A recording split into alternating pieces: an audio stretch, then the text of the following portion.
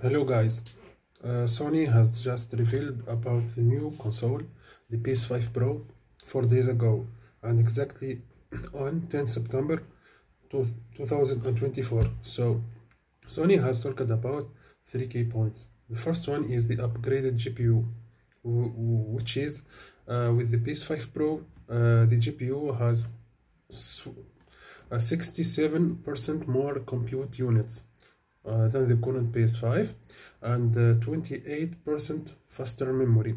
That gives overall up to 45% faster rendering for the gameplay, making the experience much smoother.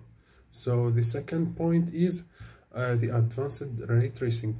So Sony has added more powerful ray tracing that provides more dynamic reflection and refraction of light. So this allows the rays to be cast at double and at times triple. So the speed than the current speed of the PS5 console.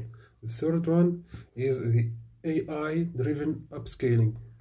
So it's named PSSR, that means PlayStation Spectral Super Resolution.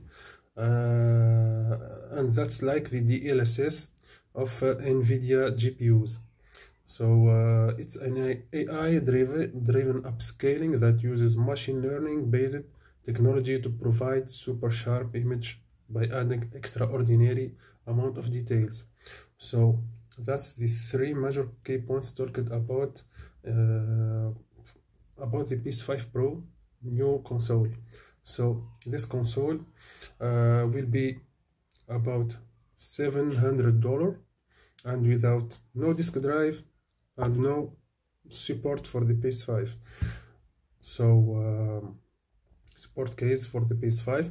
So there is speculation that the GPU of the PS5 Pro will be like AMD RX 6800 or maybe like NVIDIA RTX 3070, and others said that will be like NVIDIA RTX 4070. So what's your thought, guys, about the new PlayStation 5 Pro console, and will you buy it, or will it be worth upgrading from your PS5 console, the base PS5 or the PS5 Slim console? And comments below, like, share and subscribe. Bye.